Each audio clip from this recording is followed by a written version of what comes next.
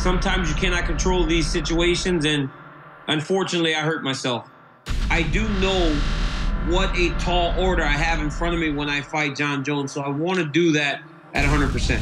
You know, right now I feel like I'm the best light heavyweight on the planet.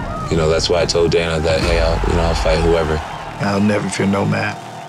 I don't care if you're Goliath. At the end of the fight, I'm getting my hand raised. Jon Jones is determined to regain his title and be a better champion and a better man. Ovince St. Preux is a real contender. Every time you see him, you see a better version of him. Ovince St. Preux! Johnny Bones! No! Here we go! Head kick to that. Oh my! Swing and a miss. Good kick to the body by Jon. Oh! Nice elbow. Oh, big tackle. He can't allow OSP to settle on him.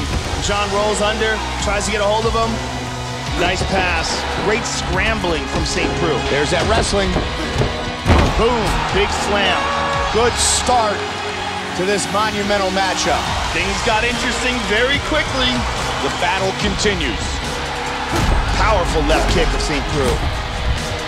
Nice combination there by St. Preux. They tie up again. Oh, another beautiful elbow. And again, he hurt him.